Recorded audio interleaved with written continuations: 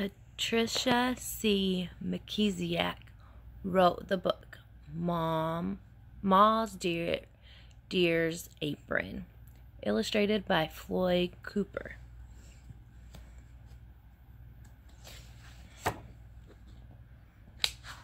Flip through the title page. There's an author's note. I recently inherited a plain muslin apron that had belonged to Lena, my great-grandmother. And although the design is ordinary, the woman who wore it was not. Ma Dear, a short form for Mother Dear, as Lena was affectionately called, was a single parent who raised 3 children in rural Alabama. In the early 1900s, she made a living cooking, cleaning, washing, and ironing for other people. These were back-breaking chores, more difficult, of course, because there was no electric irons, washing machines, or other modern appliances.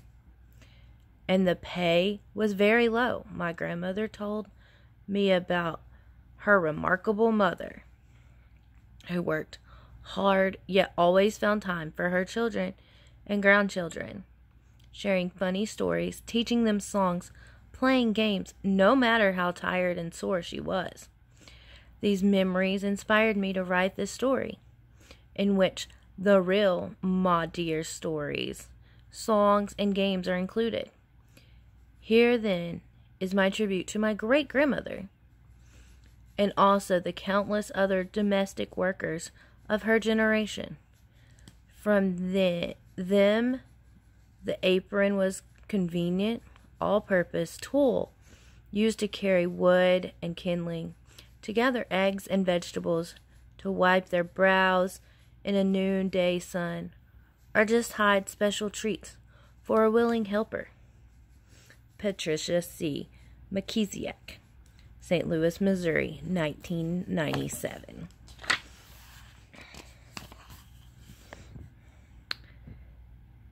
David Earl always knows what day of the week it is. He can tell by the clean, snappy, fresh apron Ma Dear is wearing. A different one for every day. Do you have clothes for every day of the week? Like on Monday you wear this apron, or this shirt, or these pants, or these socks. Monday. David Earl knows it's Monday because Ma Dear puts on her blue apron, the one with the long pocket across the front. It's wash day, and that's where she keeps the clothespins. First, Ma Dear heats water in a big kettle and pours it into several tubs. Then she rolls up her sleeves and scrubs each piece on her rub board. David Earl would rather blow bubbles, but instead he gathers peach tree leaves for Ma Dear to use in the last rinse. That's the secret to my bright wash, Ma Dear explained, as they hang out the sheets. Do you think your parents have any secrets? What do you think those are? Keep your clothes all clean and fresh. At day's end, when the last sweet-smelling piece has been taken off the line and folded, Ma Dear rests in her rocking chair. Her hands are red and chafed. She's so tired, yet she holds out her arm. "Come," she says. David Earl crawls into his mother's lap. She reaches inside her blue apron pocket and takes out a wooden clothespin. "Once there was a brave soldier," she began. The clothespin becomes that soldier standing at attention, who died fighting out west. David Earl looks at the flag and sword hanging over the mantel. His name was Sergeant David Earl Bramlett, Sr. "The same as mine, I expect. I'm a junior," he adds, finishing the story he's heard many times before. Too soon. It's time for bed. Ma Dear kisses her son goodnight, and he drifts off to sleep, wrapped in a wind-dried sheet that smells of peach blossoms. Tuesday. Why do you always wear the yellow apron on ironing day? David Earl wants to know. Yellow is the color of the sun, my dear. Ma Dear answers. And sunshine makes me feel good, even when I have to iron all day. It's Tuesday, and 6 baskets of clothes sit by the fireplace. Several sizes of irons are being heated over hot coals.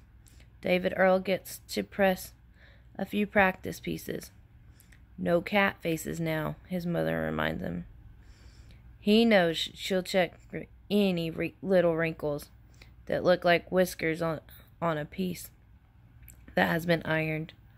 Remembering how she taught, David Earl scoops the handful of water from his bowl and sprinkles it over the fabric.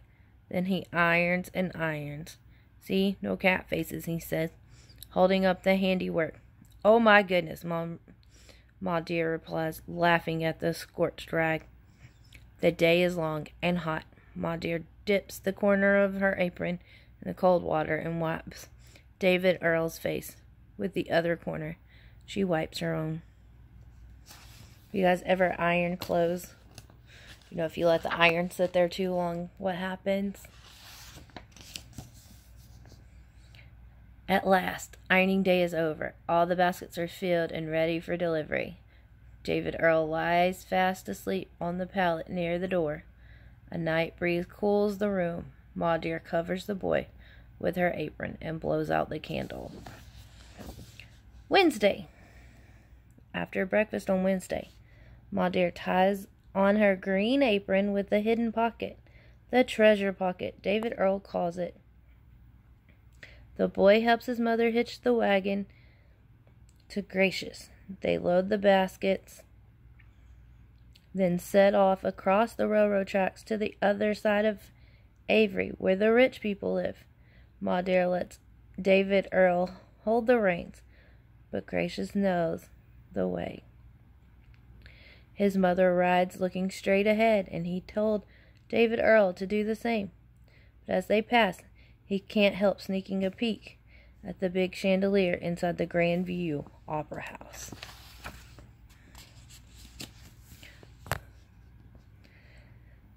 The mayor stops in front of the large mansion on the corner of Main and Tuckett Streets. David Earl stands quietly beside Ma Dear at the basement door while Miss Hillenback carefully checks the laundry. Your work is good, the woman says flatly, placing a quarter in Ma Dear's hand.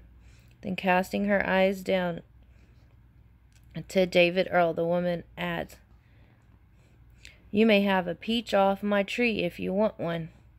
The boy stands erect and lifts his head proudly the way Ma Dear says his dad did. No, thank you, he answers.